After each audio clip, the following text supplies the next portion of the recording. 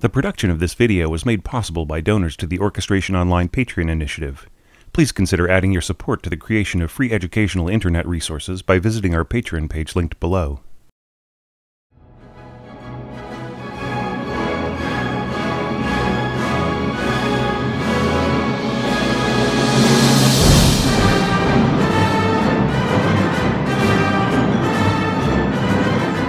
Hey there, this is your orchestration tutor Thomas Goss, welcoming you back to one more session of orchestration analysis on Uranus, the Magician, by Gustav Holst. When we left off in the second lecture, we were about halfway through the march, and there were some very cool things happening on the page before, and I really hated to stop right at that point, because the momentum was really carrying me along as I was analyzing the score for you. But let's just keep going now. The accompaniment, the little 1s and 5s, cools down to a very, very stripped down octave in contrabassoon and third bassoon. So it's just two instruments here playing octaves. And they are accompanied by two harps. As I've said before, the harp's contribution to this march section is really not all that realistic, but here, I would say, if the harpists are playing mezzo forte, or even forte, then they will come in as more or less an equal partner to what's going on here, so long as these trumpets don't get too loud. I would say once the trumpets play this mezzo forte accent, and this crescendo gets going in the tambourine, the audibility of the harps will really become kind of second class, especially in the face of this downward fluttering. But if we just look at the way this continues on, same instruments past that point, by changing to a soft pizzicato in the lower strings, I think that this is much more secure. In fact, I probably would have scored this from the beginning here. And I know what he wants to do, don't get me wrong. I'm not being just a very practical purist. I know that he wants to have a softer plucking accompaniment to short notes on low bassoon and contrabassoon. And then he wants things to firm up a little bit here. And then he wants things to be really firm as the accompaniment goes to arco. I appreciate that. But I still feel that this is pretty weak. I mean, he could have done pianissimo pizzicato and then piano pizzicato and gotten pretty much the same kind of effect, at least in a concert situation where the harpists are sitting towards the back on the left and it's kind of hard to hear them. Of course, in a recording studio or in a recorded performance, you can put the mics right next to the harps and get rid of that problem, but that's still kind of cheating in a way, right? Notice one more thing about this accompaniment, and that is when the lower strings go to an arco, the third bassoon and contrabassoon just pretty much drop out, as they're not really needed by that point. Notice that Holst is keeping everything really soft on this page.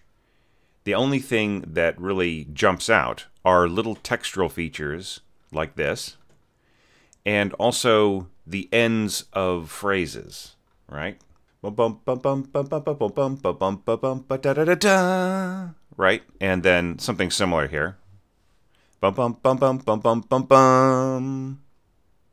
Otherwise, this whole page is really soft. And in fact, even on the next screen, you'll see that half the page is also soft, and there isn't really a build until halfway through, going towards the end of the screen. But let's not get ahead of ourselves. Let's jump back over to here and look at these trumpets. And we're going so fast with this 6-4, it really feels like a 6-8. And it could have easily been scored like that, but I do like the psychological firmness of the 6-4 time. This is also cool, the way the tambourine gets the emphasis in the middle of the bar. So, right? So it's basically just pushing a little bit right there along with the trumpets.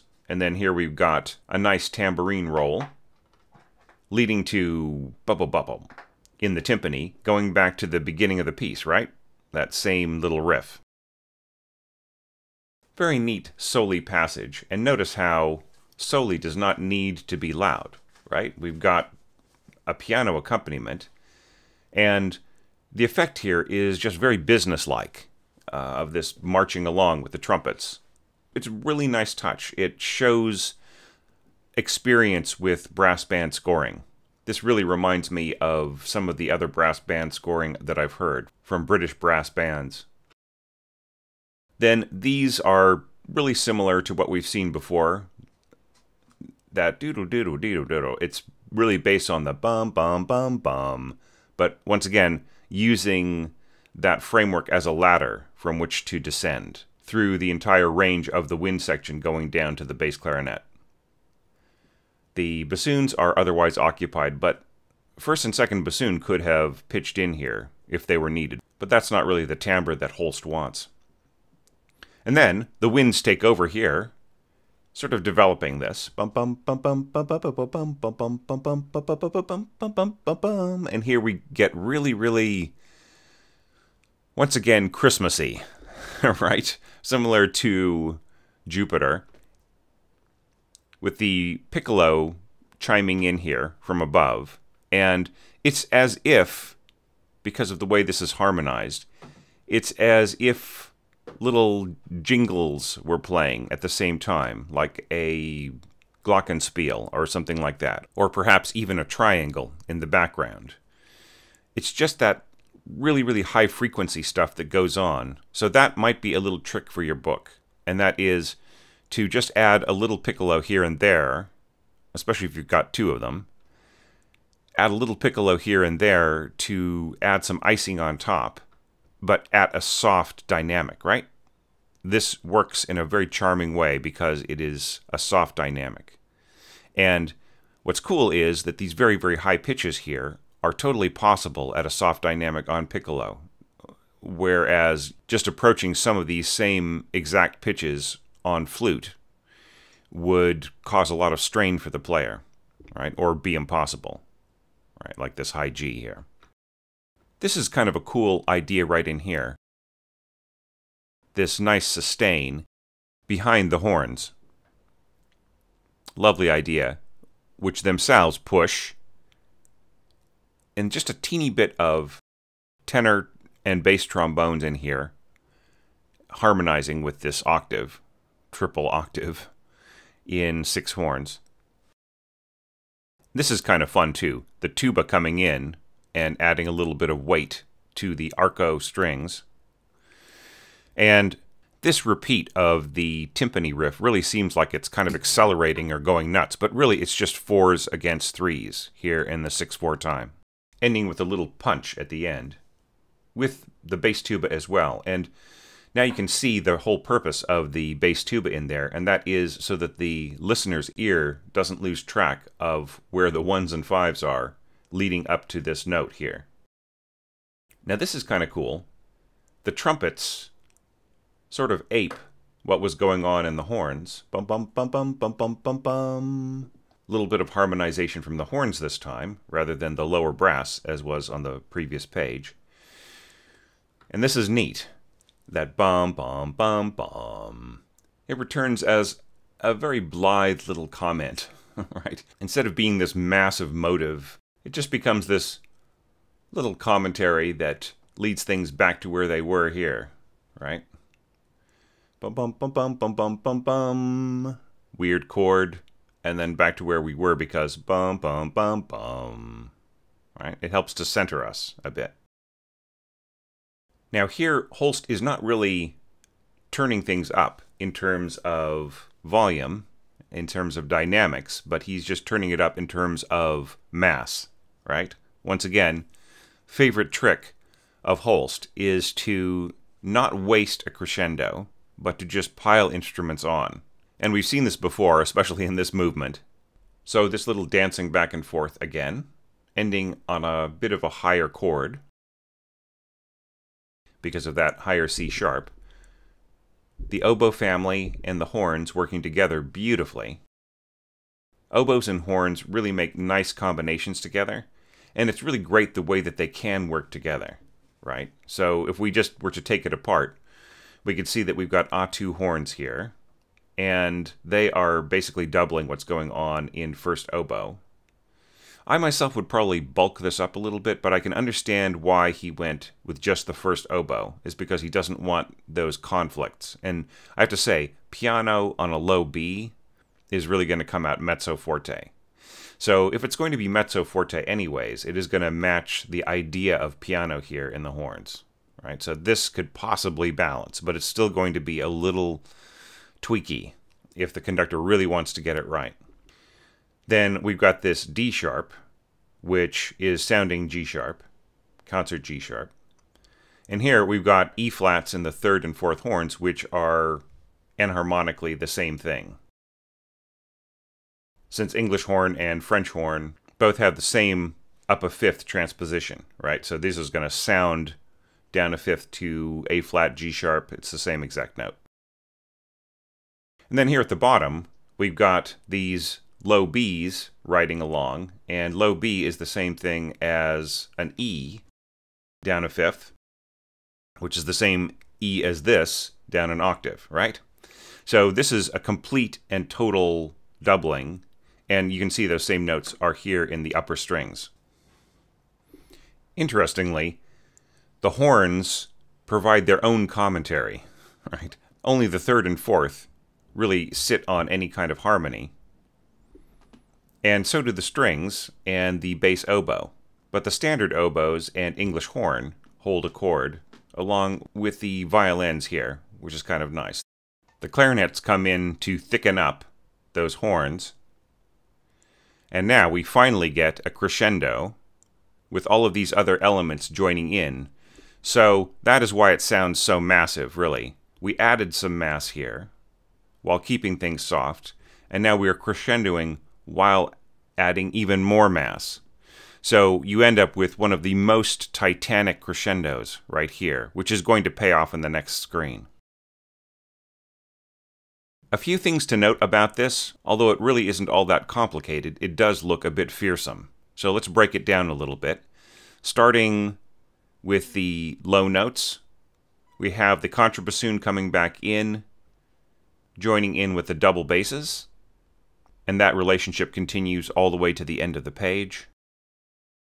Interestingly, the cellos don't really get any doubling, much to speak of, until right here when the bass trombone comes in. And let me tell you, that is all that's really needed in this context. Of course, the bassoons do help out as well, don't get me wrong.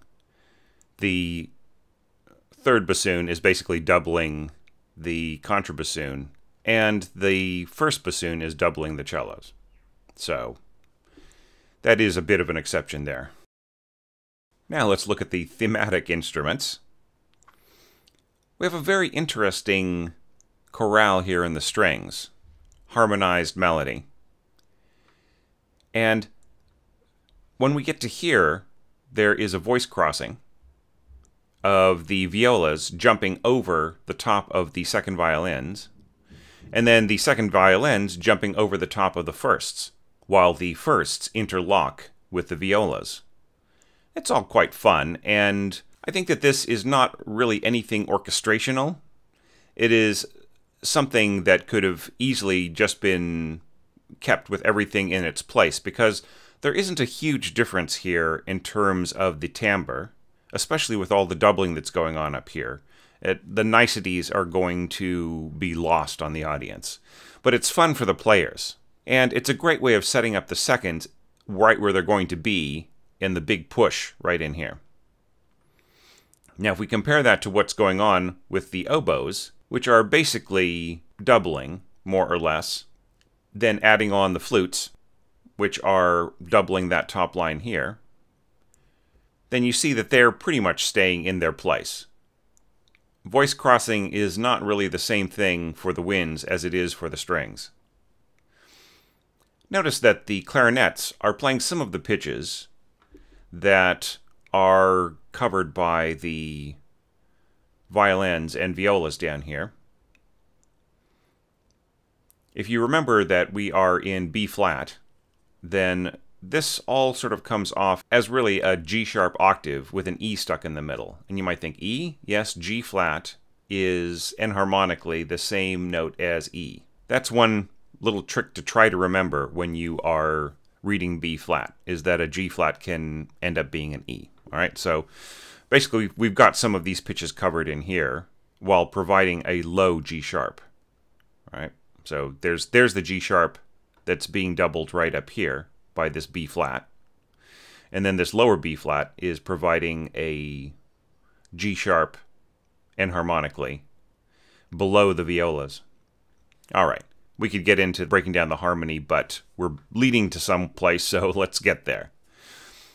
So this G sharp octave and a sixth, let's call it, is repeated an octave higher as the melody starts to climb in the strings and upper winds. And I just love this low written B here. This would be B in the middle of the bass staff, right? Because this is transposing down an octave. And that comes in right as the timpani starts to roll on exactly the same pitch here, pianissimo.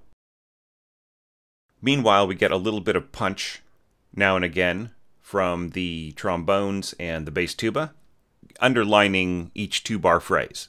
Let's put it that way. With just a little bit of added emphasis in the middle of the bar by the trumpets. Continuing on, sort of building up a little bit, just in terms of mass, as the crescendo rolls along.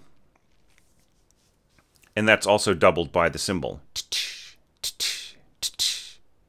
And rolled suspended cymbal. Very, very cool here. And that's all leading upwards to this bum, bum, bum, bum, bum, bum, bum. And so on, and higher than I can hum along to. This is really neat right in here. Some of these small details, when you hear a mass harmony like this, can get left out, but they really help to tie things together. And that is right here, tenor tuba is playing equivalent of a G sharp, an octave, and a major second below, just like bass clarinet reading. This overlaps into the next bar every time, and I feel that that is glue. In this case, the tenor tuba is taking on the role of the bass clarinet in a way, since they are very similar instruments. Not just in terms of their transposition, but in terms of their usability. As we've seen, Holst using the tenor trombone to solve little problems throughout this whole suite. But what's really cool here is contrasts of register. That's what this entire 4 bars is about. It's taking different positions of the same harmony and contrasting them against each other in really, really obvious ways. Now, granted, some of these instruments are just going to be repeating right where they are, for the most part, because that is the safest place for them against the massive sound. But here, we can see some pretty obvious jumps back and forth, and the sound of a high G sharp is really going to sound different from the C sharp lower down.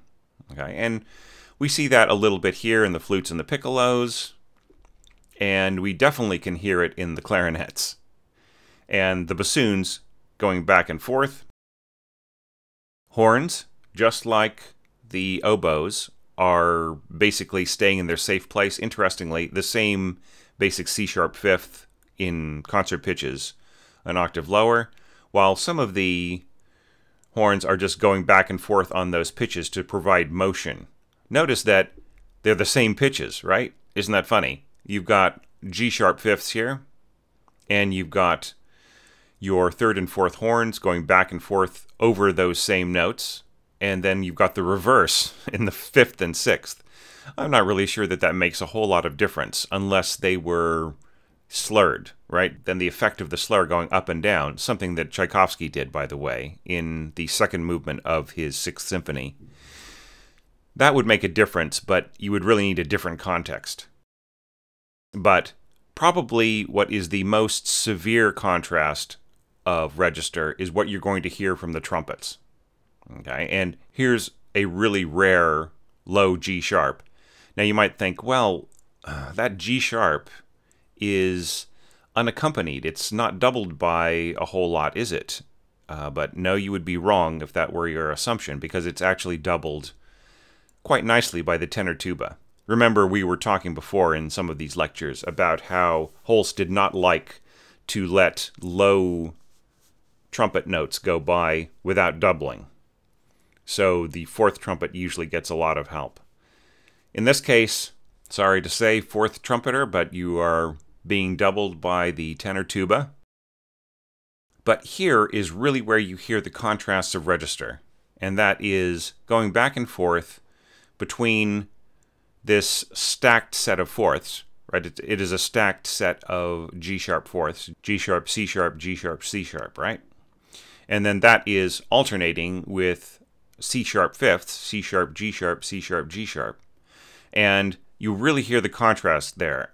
Going up a fifth or up a fourth for the trumpets, you start to get into not really different registers, but different colors very quickly, especially on that high G sharp. That can be a blistering note.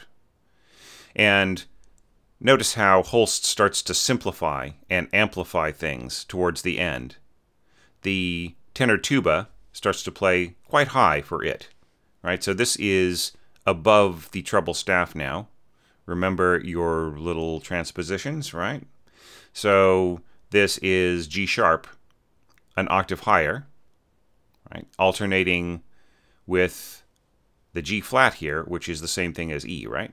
So this would be the same thing as G sharp here in the center of my pointer, and E right there, which is pretty high for tenor tuba. I mean, not impossible, obviously, and some tenor tuba / euphonium players can play extremely high, but orchestrally, I would say maybe going above B flat is not the wisest thing, as some players cannot really handle that. But as I was saying before, things being simplified and amplified, adding the piccolos on top, and finally alternating with the oboes of going back and forth, and the horns turning into octaves. It is really setting things up massively, and here's where the timpani roll just becoming extremely enormous, along with the cymbal roll, has this overwhelming effect. It's wonderful when you add the rallentando here, and the music is just getting bigger and slower and bigger and slower and bigger and slower. It's really setting up expectations for what is going to happen on the next screen. So we covered a lot before listening to the musical example. But look at all of those things, the way that the violins cross voices here, alongside the oboes, which are doubling, and flutes which come in, which are not crossing voices. The sound of the clarinets in the back, just repeating that G-sharp octave and a sixth. The really great accumulation of energy here as the crescendo and the mass increasing combines, along with what we just talked about with the rallentando, and the gradual, inexorable simplification and amplification of parts. And then, of course, all the fun stuff that leads up to it. The doubling of the oboes, horns, and upper strings playing in their lower positions on their G strings and C strings. And trumpets sort of dancing back and forth, imitating what happened before in the horns. And the lovely way that the tuba comes in here to give a little bit extra emphasis to the bass line as the timpani does its thing. Then, of course, listen for yourself for the contrast between the plucking sound of the harps against the contrabassoon and bassoon, and then how the pizzicato comes in as the little jumping wind chorale happens above it. And see for yourself whether or not you feel that harp plucking was sufficient, really. I mean, it sort of is and it sort of isn't, and it maybe depends on where you're sitting in the hall and how the recording was done and everything else. But I feel with this tambourine crescendo and the timpani right here and this downward cascade, my personal feeling is it's just not quite enough. And I would probably mark this forte. Accents. Okay? So listen for all of those details that we covered, and I will see you after the big push.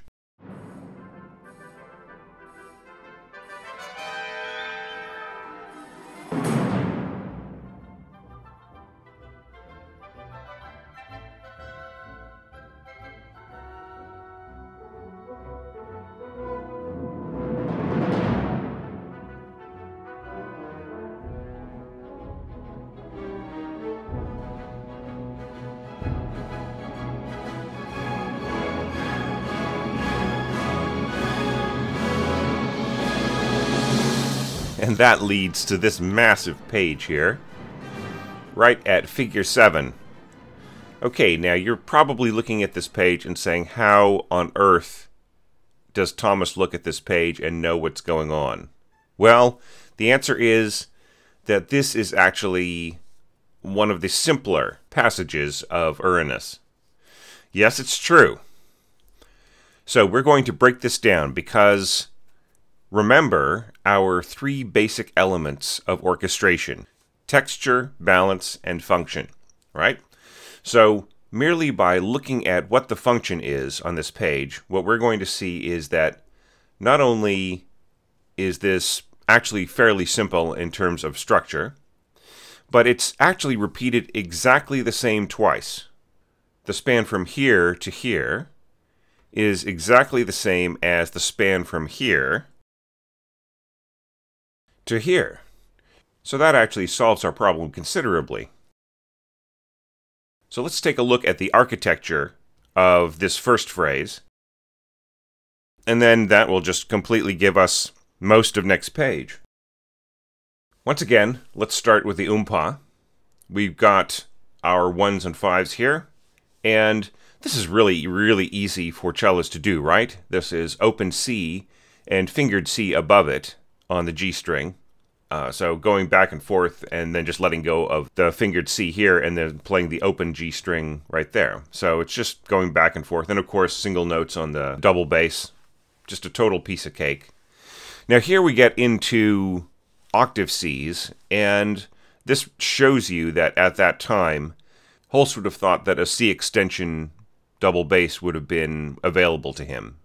One of those rare moments when the double bass really does go below the standard E. And this is possible. That could be done pretty easily. Same kind of thing. Open C below, fingered C on the A string. Not a big deal at all. And just like I said, past this midway point here, the phrase just repeats. Same exact thing, goes back to where it was. Right?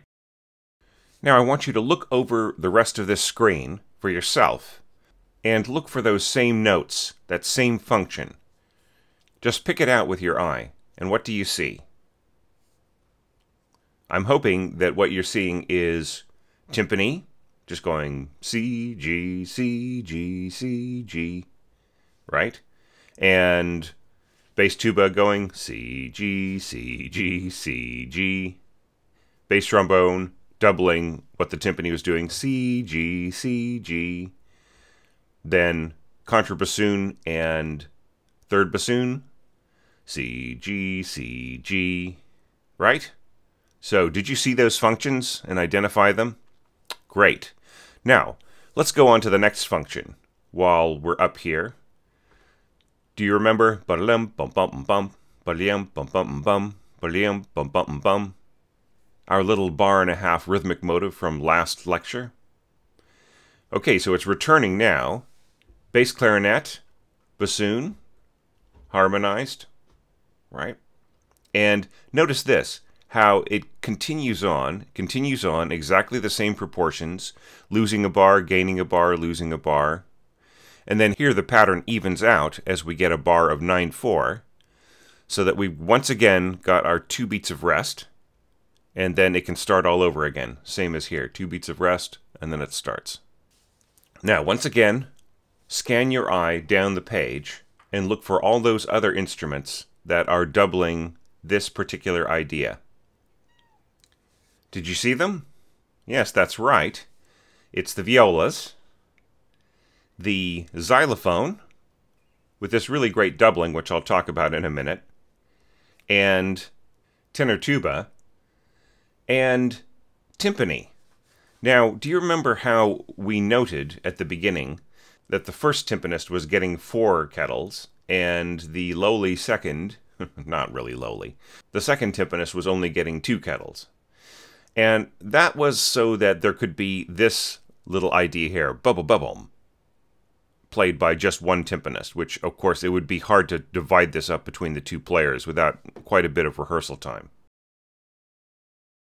So here, the ba-dum bum bum bum is played out on just one kettle, and I feel that it's extremely effective. It just gives so much push to this.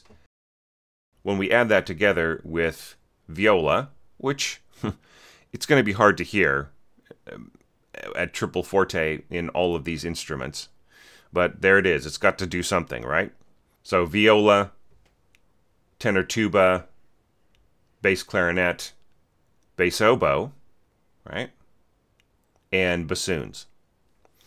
When we put all of those together, then we do have something that can compete with this enormously, hugely overbalanced, harmonized melody above. Okay. So let's go back to that xylophone.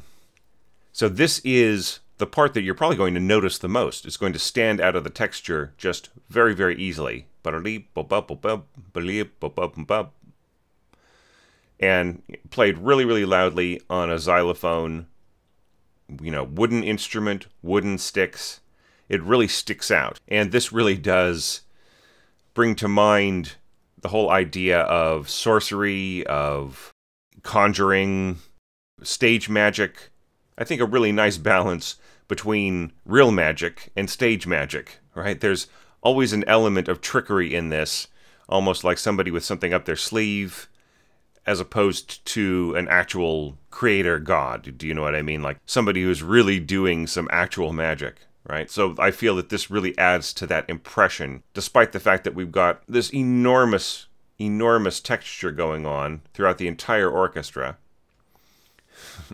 We still have just that element of chicanery, I feel, and that is somewhat expressed by the xylophone, the ambiguity of it.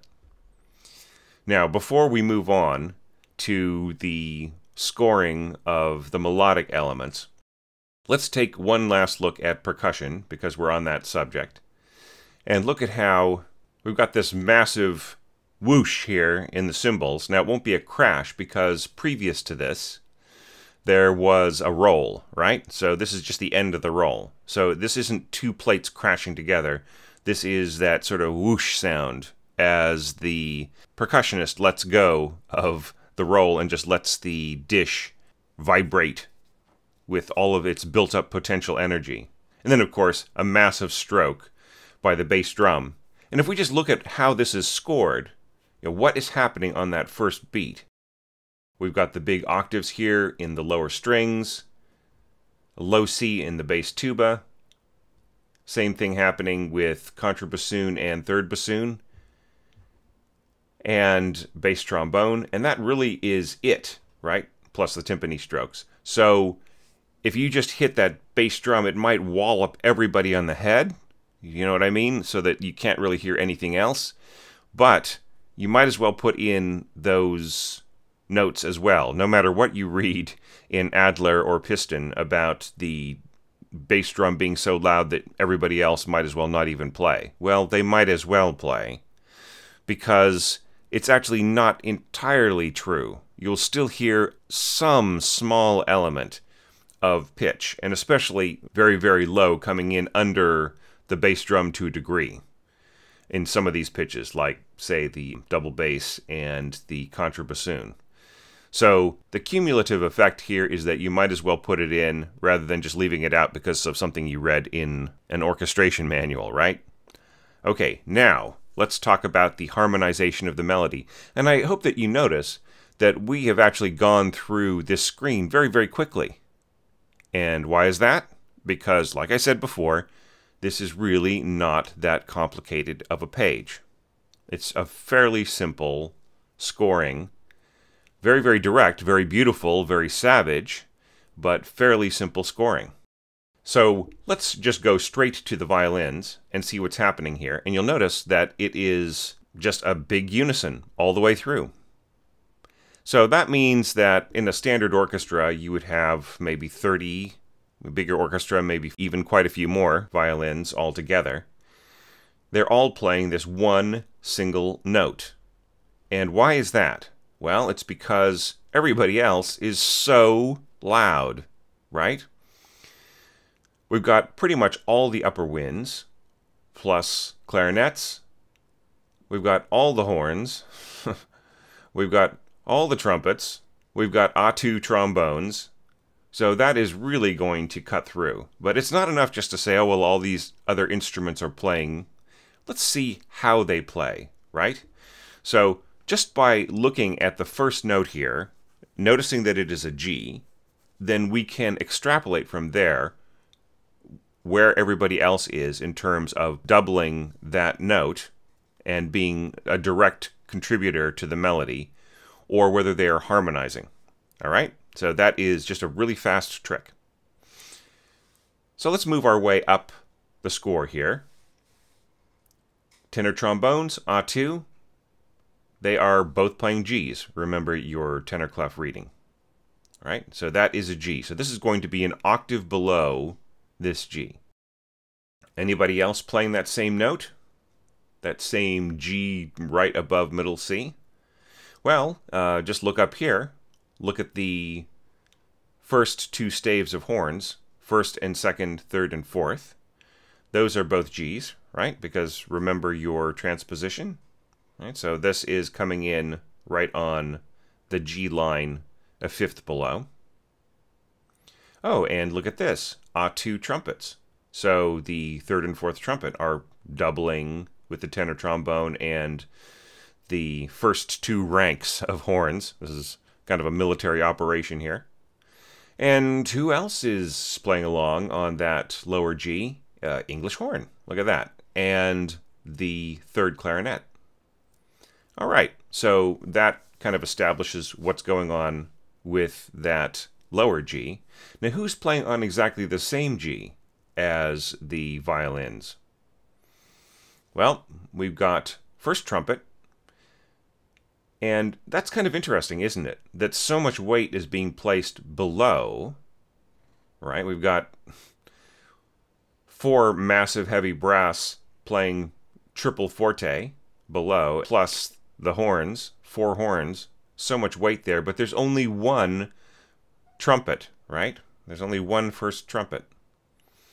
And this harmonization here, let's just give a quick word to that so we can get that out of the way. So E flat coming in there under the G, and the same thing is happening here in the fifth and sixth horn, right? That's the same E flat right there, an octave lower.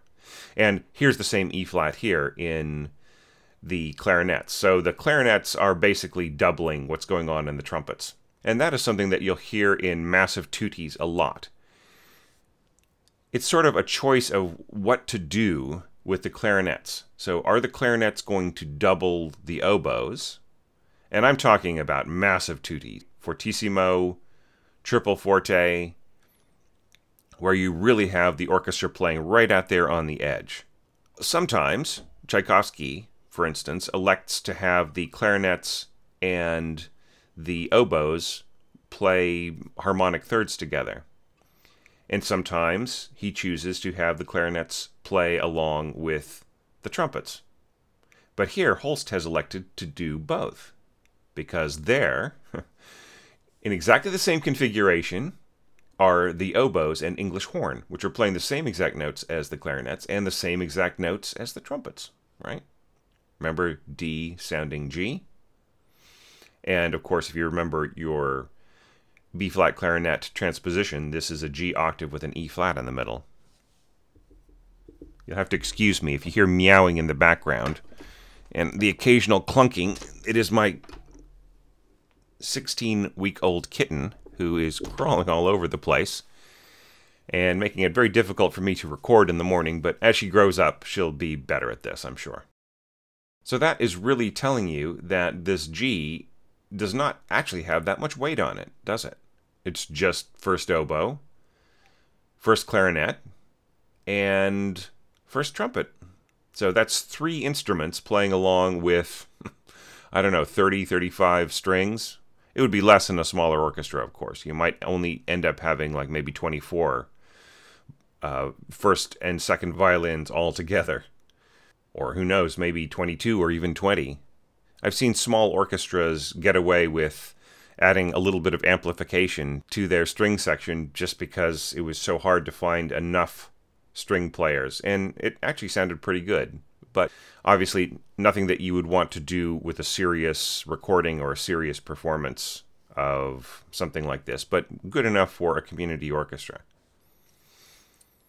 Okay, and then an octave higher, we've got that same E flat third, G on top, right? And let's talk about that E flat, that little harmonization.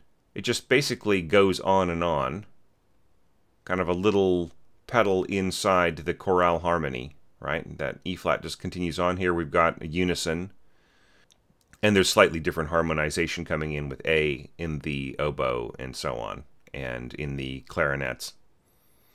But I think it's still pretty neat, the way this whole thing works. And, of course, you're welcome to take this apart on your own a little bit.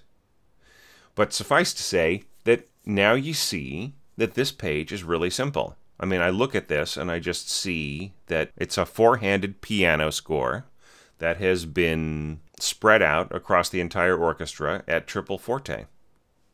And it is extremely effective. It's huge. I'm not putting it down. But it's direct. Do you know what I mean? It's not like a page of Stravinsky's Introduction to the Rite of Spring where you've got everybody doing different functions. This is everybody coming together, working in ranks, right? We're going back to our very, very first lecture on Mars, where we noticed that there was not really a militaristic approach, but just very much a group approach to this, with everybody working together, as organized as an army sometimes, especially in these massive marches. And this also kind of knocks me out. It's something that my father used to say, is that the bum-bum-bum-bum in the timpani is being doubled by tenor tuba at an octave higher, and tenor trombones as well. So they're basically playing this all together, this brass here, and then the timpani an octave lower than that. And it works really, really good. So you should listen for that when we do the playback. Now let's turn the page. And now that you've trained your eye, and perhaps even your inner ear's comprehension of what's going on here, then you can see that it really is just the same thing happening again. And it pretty much goes right up to here, and then we have got the melody fulfilling itself instead of stopping itself, fulfilling itself in this big chord here. And I'm not going to pick apart the harmony for you. All right, you can just basically see what's going on here. But let's look at some of the functions here. This little riff here is being developed by being doubled by violins, flutes and piccolos at the same pitch, an octave higher, oboes and clarinets at the same pitch, and it's very forceful.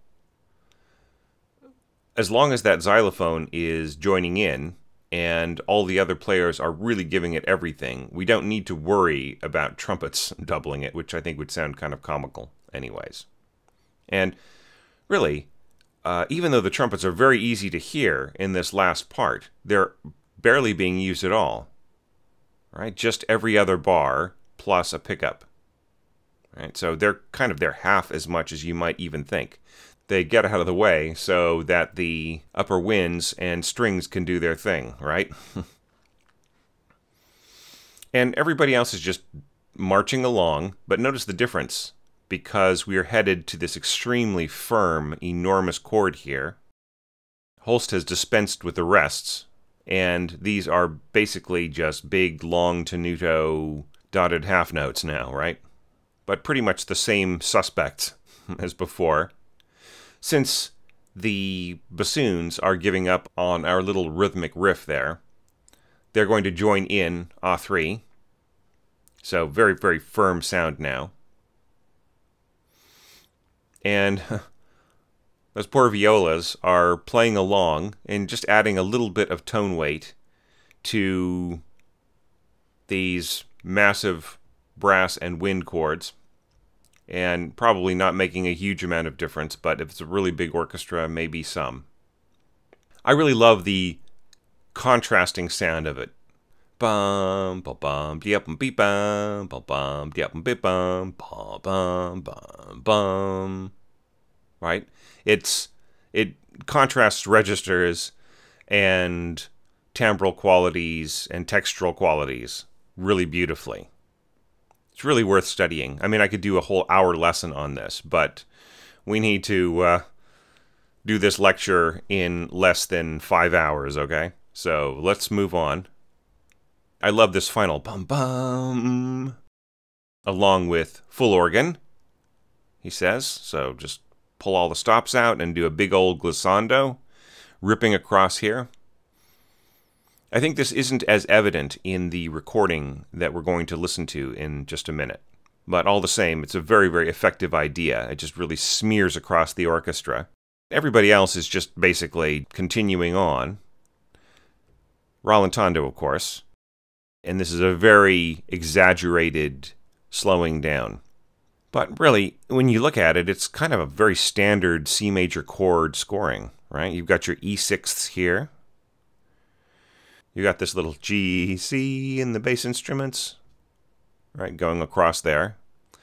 And here's our E6th with a high C in there. This is kind of fun. This B right on top here.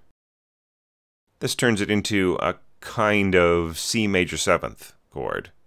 But the overtones from this are going to be so shrill that it's just going to blend into the rest of the color, rather than standing out as a discrete harmonic element. This is almost more of a textural element than it is really a harmonic element. And then E-thirds from the oboe, and a nice 6/4 chord here in the clarinets, written as a D chord, of course, but sounding as a C chord, and so on. This is a C, and that's a G, and so on.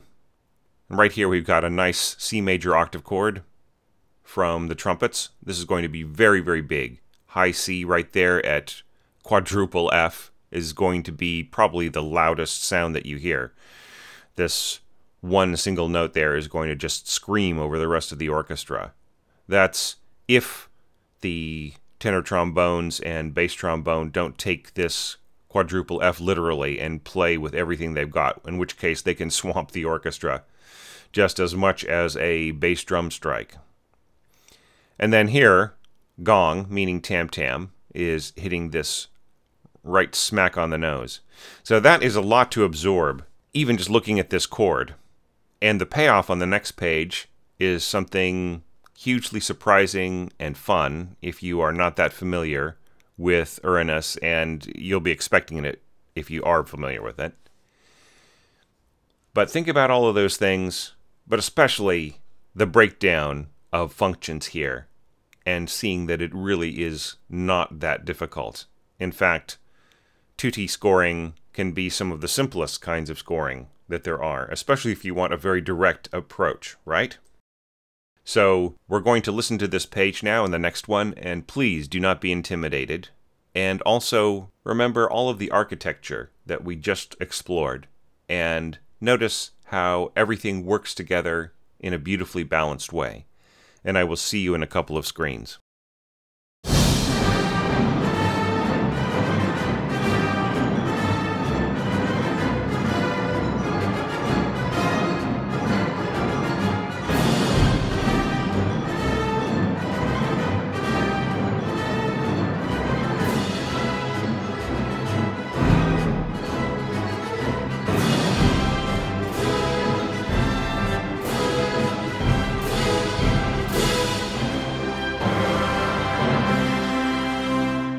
So how can you follow that massive tutti in the most surprising, most devastating way? By not having a tutti and having something extremely mysterious. And this is an extremely simple way to build that kind of mood. We have a mysterious chord here, basically C minor with A and F in the bass. And notice how it's gone down to 2 desks, divisi. Right, so you only have 2 players on each note. Very, very, very soft texture there. Here we've got a little F third here. And this F note is right below this A right here. So it's forming a little F third underneath C minor. Now let's think about exactly what is going to happen to the listener's ear in the audience. Your ears are going to be slightly compressed because of the enormous sound of that tutti. Everything that is stuck in there, the enormous gong crash, and the instrument screaming at you, and the full organ doing its big smear kind of glissando, everything else. So your ears are going to be slightly compressed there, and then suddenly let go. So this harmony here is going to seem to emerge from the chaos of what was happening before. I know it was very, very carefully controlled. It wasn't really chaos, but the chaos of the sound waves in the concert hall and the chaos of your ears feeling all of this pressure on them. And suddenly they're released. And even if it's really, really obvious where this chord comes in, it's still going to feel like it emerges from the echoing, from the opening up of your ears. And I feel that this works best when the conductor does not wait for the reverberation in the concert hall to settle. And I've actually seen it performed that way a couple of times, which I feel is just a complete mistake. This should come in right away so that the ear does not actually hear it at first. If you're listening to this piece with, say, maybe some crummy computer speakers or whatever, and you get to that last bar, then you may not even know that the piece hasn't ended, right? For some listeners in the concert hall, something similar will be happening. If they did not see the conductor's arms move up on the podium, they might not really perceive immediately that the piece has come to a stop. I mean, especially with 2 desks divisi on each part, right? That is a small amount of instruments compared to what was just happening. And into that beautiful release, we are putting in second harp, playing these stacked E5ths. And then when that stops, we've got our little motif. Bum, bum, bum, bum, bum, bum, bum, bum. Notice we've also gone to 4/4 time. I should have pointed that out. Then this beautiful reaching gesture, taking us back to that same chord again, only harmonized a little differently. Notice we've got the same, essentially, C minor chord. We had D sharp here, but it's the same note as this E flat, for all intents and purposes. And then E flat here, along with the D sharp there, being the same note as well. And we've got the F third here, emphasized a little bit more in the cellos this time. And here, it's gone back to tutti, non-divisi, right? So, double stop octaves going to this E flat 6th. This is all very easy stuff to do non-divisi, especially at lento. The players can really find their fingers easily.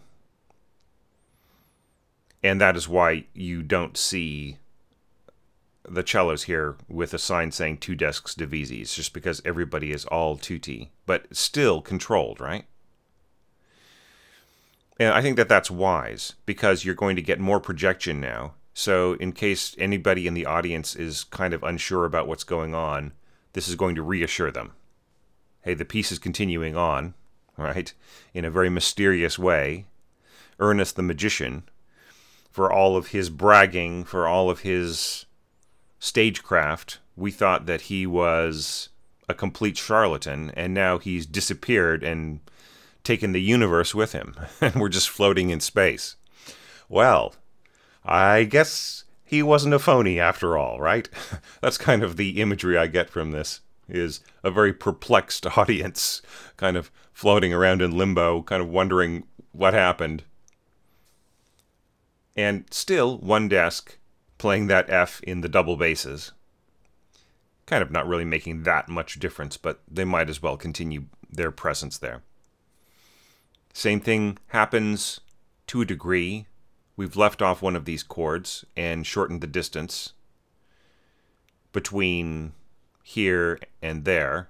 Now it's just a bar and a beat instead of 2 bars and a beat. So let's listen to that. I know that wasn't a whole lot compared to those massive pages and those long stretches of lecture that I've been giving you, but maybe that's a relief, eh? So let's just listen to this softer passage, and I'll see you on the next screen. And listen for all of those things, the very effective harmonics and the kind of tragic stacked E-fifths coming in here against this beautifully weird harmony there of the F-thirds under the C minor chord. Okay, and just how the quality changes when we go to tutti, but still soft strings.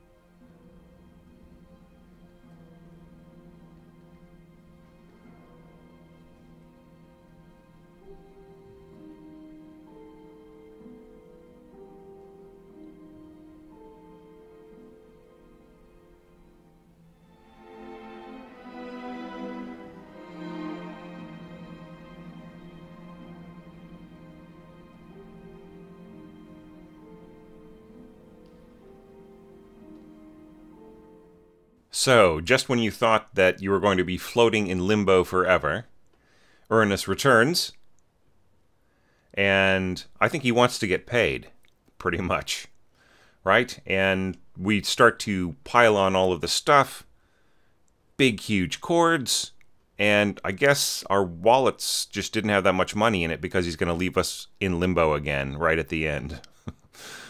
Wasn't too happy about that, so who knows? Notice the mixed meters here. We're still cruising along in 4/4 time for half of the orchestra, but the other half is going to be playing 6/4 against the 4/4. So they're going to be interpreting 1, 2, 3, 4 as 1, 2, 3, 4, 5, 6, right?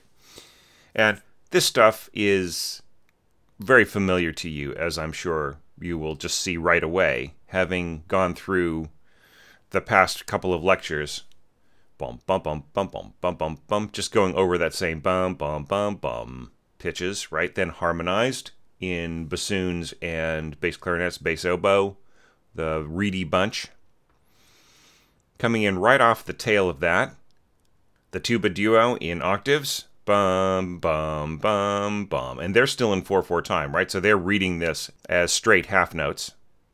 And as they play this reminder of the riff once again, the timpani comes in and plays the same pitches of that riff, and this time just basically playing them along to 6/4 time, and then 4 against 3, and then every single eighth note, bubble, bubble, bubble, bubble, bubble, bubble, bum, bum, bum, rolling, brrr. Joining in here with all the strings, this time in octaves.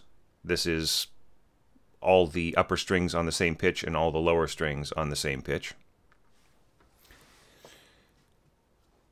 And that's being doubled by horns from above, plus third and fourth trumpet, and then tenor trombone and tenor tuba are playing along. And that's enough weight right there. He doesn't need to throw in the bass trombone and the bassoons and everybody else to really sit on that. That's going to be loud enough. Notice coming from that really, really soft place and getting a gradual crescendo in here, and then hearing this loud but not too loud little phrase here, and then having the timpani sort of blunder around here. By the time we get here, even though we heard a massive tutti a couple of pages before, this is still going to sound loud to us because we had a little bit of a breather, and we're coming back to the idea of loudness now. You'll still find it hard to hear the strings all that well against this kind of weight. It's just so fat, and especially with the timpani rolling on this F. But I love the solidity of this boom. We've got B in the first timpani and A below, a nice rock bottom A from the second timpanist. And of course, along with that, E pedal in organ, double bass on that low E, bass clarinet joining in with bassoon and contrabassoon, and bass trombone and bass tuba in octaves. So you put all those low winds, low brass, low timpani, low organ pedal, and low double bass together, and you just have the most devastating sound. Just really fat, low, massive, single note. And as that's holding, we have this very infuriated chord. You could see this as a devastated chord. You could see this as infuriated. I like to think that Uranus is infuriated because, I mean, come on, he just put on the most great show for these ungrateful humans, and they just don't have the decency to compensate him. I don't know what he wants. Maybe it's money, maybe it's worship, maybe it's a bunch of other things, but yeah, he's just not going to let us get away with this, I think. Pretty satisfying tutti scoring when you think about it. Just very briefly looking at this. Upper strings, and then violas below cellos in a really nice voice crossing. Then, looking over here, horns and trombones below these scorching trumpets. And then the reeds all getting together for this underneath the flute and piccolo. All right, so it just really has this cutting sound. Don't forget the tenor tuba right in there. Throwing in an E flat. It's the same E flat as this horn right here, the concert E flat. And, of course, the same note as this cello right here, playing a D sharp and harmonically. So we pretty much have the same elements coming in again, this time adding cellos, but not quite as loud for the timpani and lower brass. Right, they're playing octaves meno F. Second timpanist, meno F, so not as loud. But notice that Holst doesn't bother telling that to the lower winds here. It's still triple F accented in the lower winds and the lower strings. Then everybody tails off here dynamically as we get the reaction chord, which is not as screamy this time. You notice we've left out some of the screamy elements. It's really just horns, reeds, and the upper strings playing in a lower position. Basically everything kind of an octave down and reharmonized. And then mezzo forte, lower strings, little mezzo forte stroke on second timpani, and bassoons and flute and bass flute. Here's our bass flute coming in just for one note here. I told you at the beginning of the first lecture we were going to see some bass flute. Well, there it is. You happy now? Yeah, really, so that is just a G down there. And notice that it's just the simplest harmony. In this case, bass flute, really alto flute, right, everybody? So, this case, the alto flute is going to sort of be heard there. Especially as things start to die down. It will be coming in a little bit clearer. And then harps come in, just little teeny strokes of an E fifth, doubling what's going on here in the top note of the left hand and the right hand for the second harp. And that's really effective, by the way. A controlled timpani stroke against harp when there is no kind of competition for the harpist, or hardly any. And then very, very soft trombones and horns. And let me tell you, if you want a beautifully spooky or beautifully distant sound in terms of a harmonic pad, you can easily write something like that for horns and trombones and just have them come in being incredibly soft in the background. It does not have to always be about being loud for the trombones and the horns. I know there are a zillion jokes about trombones being loud, but they can really play spookily soft. And then finally, that low harmony settles in on the strings, triple P. And as they're playing, we get our one last little riff, bum, bum, bum. And that is allowed to end with a blunk, blunk. So I guess our poor imaginary audience here for the magician is just going to have to float around in limbo. But as far as right here on the real world, let's listen to this whole screen one more time, and then I will see you for the last lectures of this series of orchestration analysis, Neptune the Mystic. And that has got some of the most wonderful, beautiful, evocative textures in it. I can't wait to show them to you, but I will have to because life is sort of rushing in as I finish some other big projects. So I have to take care of that. But Patreon followers, that is going to come possibly a week or so into the month of December. Following on YouTube, this is going to be coming up next month for you in February. So listen for all of the things that we talked about. The low reeds coming in there, the tuba octaves, the timpani going crazy, the joining in on that bum, bum, bum, and then big reaction chord, and then the way that it slowly subtracts elements and calms down and then just gives the chords to the different sections, and the way that the harps come in here and there. And you might have to listen to some parts a little bit more closely than others just because of the way that this particular music clip is recorded. It's not going to be making compensations for the fact that you have turned things down because it got so loud here, right? It's going to be very hard to hear. So you may need to adjust your volume as you go to hear all of the little subtleties in the softer parts.